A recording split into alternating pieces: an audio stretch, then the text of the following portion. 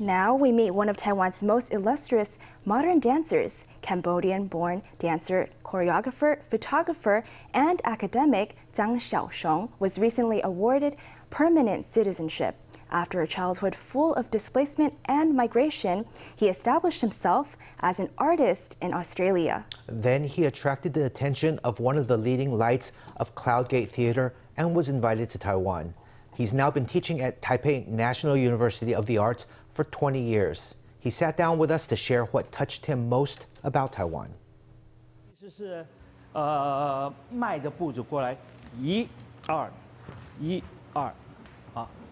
Cambodian-born dancer Zhang Xiao-xiong fled to China to escape the Cambodian Civil War. Later, he moved to Australia to unfold his dance career.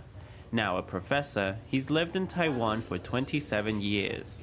One of the most important figures in his career was a celebrated Taiwanese dancer and late member of the Cloudgate Theatre, Man-fei. She said, what you've got is such a fluid movement, the energy, and most of all, it's got so much oriental color in it, oriental elements, but transformed fantastically. She said, we don't have that in Taiwan, you must come over here. So I was very moved. Wow, how sincere and passionate the Taiwanese are. And she revealed a very important message that what I create is needed.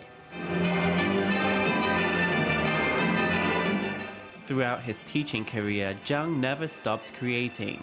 He produced over 100 dance works over the decades, performing at major festivals and earning great acclaim worldwide. He gave his students ways to express their energy and challenged them to master their art. Zhang was granted an Alien Permanent Residence Card or APRC in recognition of his contributions to Taiwanese dance.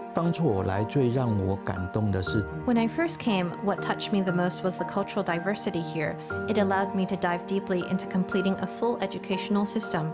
I suppose it was a kind of paradise where I could pass on all of my experience.